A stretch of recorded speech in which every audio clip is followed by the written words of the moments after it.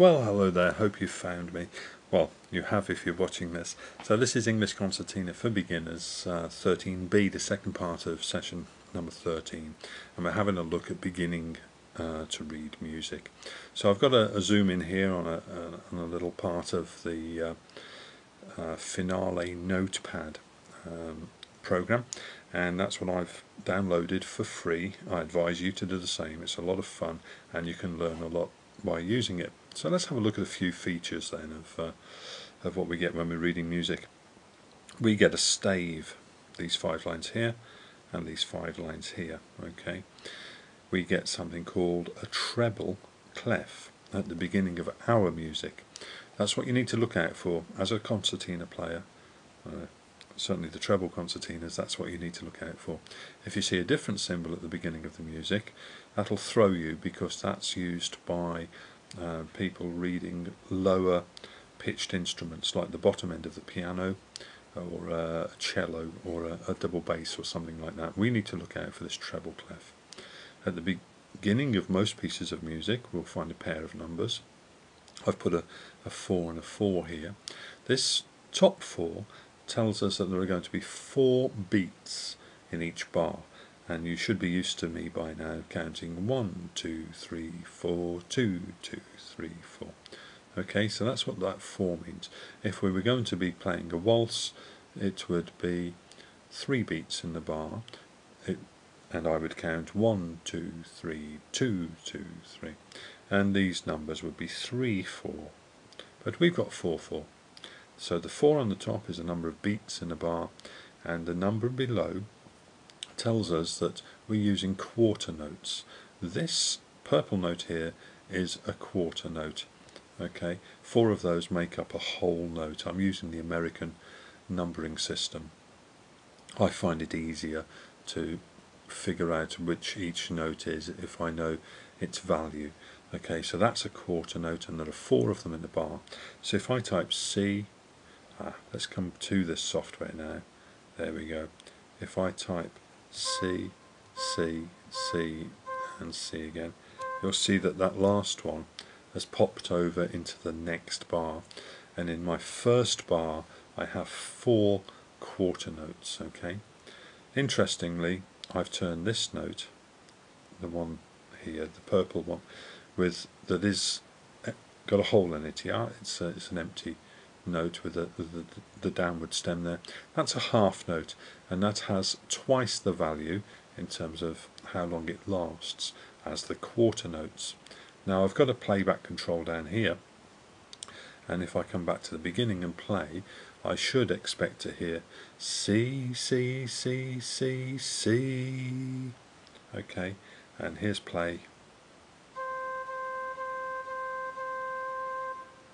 Exactly what I was hoping for. Okay, so we've got 4 beats in a bar, and the types of note we're to expect are quarter notes. 4 quarter notes, or the equivalent of that in a bar. Okay, now I'm going to hit return, and let's have a look at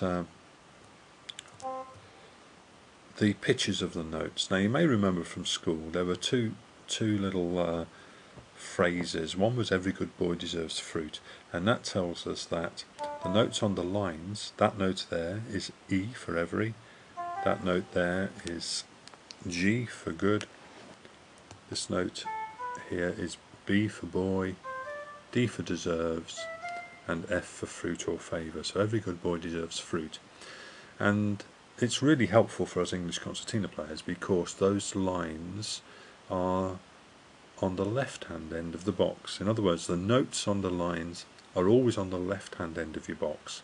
The notes in the spaces, like that one, F, do you remember face? F, A, C and E, those 4 notes are on the right hand end of the concertina. So you've immediately got a clue when you see a note in a gap like that in a space, it's on the right hand end of the box. If you see a note like that on a line, it's on the left hand end of the box. Okay, so you've got every good boy deserves fruit or favour, and F-A-C-E, F-A-C-E. Okay, Now, let's have a little play around with this software. I'm going to put C, D, E, D, C, like that, okay? You should recognise that as the bottom of the scale. We've done a lot of work with the C scale, and even before I hit play you should know what that sounds like. La da da da da. Stop. Let's hit play.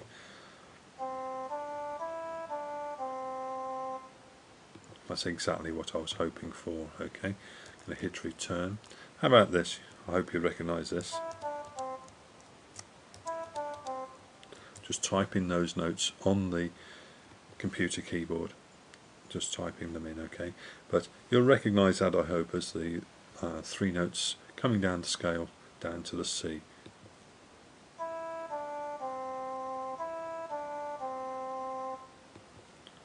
Okay, 3 blind mice, the beginning of 3 blind mice. How about go and tell Aunt Nancy? How does that go? Something like this.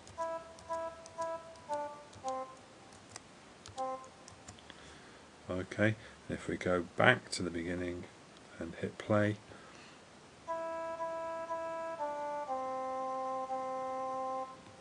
okay, can you see how that's working?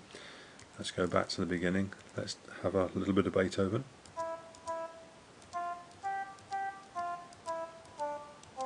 I think we've just gone off screen there, so I'll finish at that point.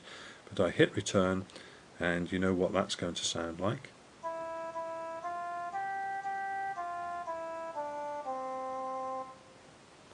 Okay, and I'm sorry, that's happened to me before.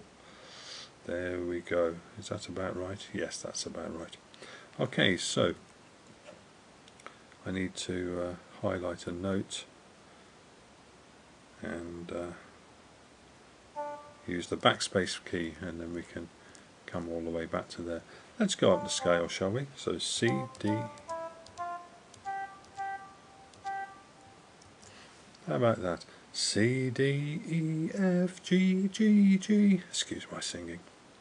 Let's come back to the beginning, like that, and hit play.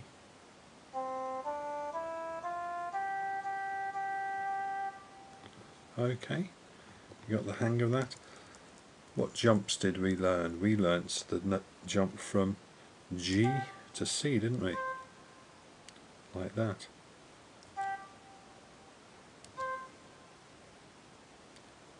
Okay, let's go back and hear that played. That's the jump from the 5th note in the scale to the top note in the scale, and we see that in things like British Grenadiers, and they all ran after the farmer's wife, that jump there.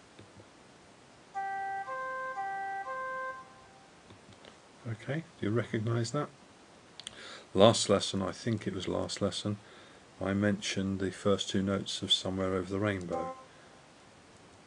Actually, let's make that a bit longer, like that. See whether you recognise this.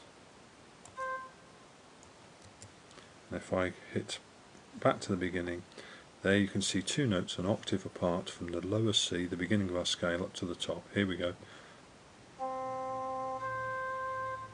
Hope you recognise that as the first 2 notes of Somewhere Over the Rainbow. Okay, how about coming down the scale?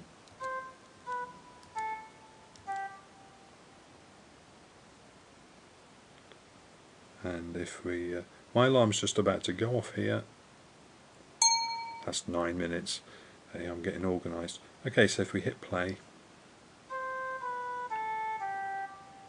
Okay, so this lesson so far we've seen the stave, we know the names of the notes on the stave, we've seen the treble clef, we know that the 4 here means we're going to have 4 beats in each of our bars of music. Each beat is going to be a quarter note. You can see a quarter note there. Okay, this is the C here. This here is a D, and I've made that into a half note. Okay, so that's what we've learned so far in this lesson. Okay, well I hope that's helpful. I've got a couple of tunes. I've got Auld Lang Syne and I've got O When the Saints, and if you'd like to have a look at O When the Saints, that's going to be renamed lesson 14. Have a look at that, okay? Alright, thanks very much. Catch you next time. Bye bye.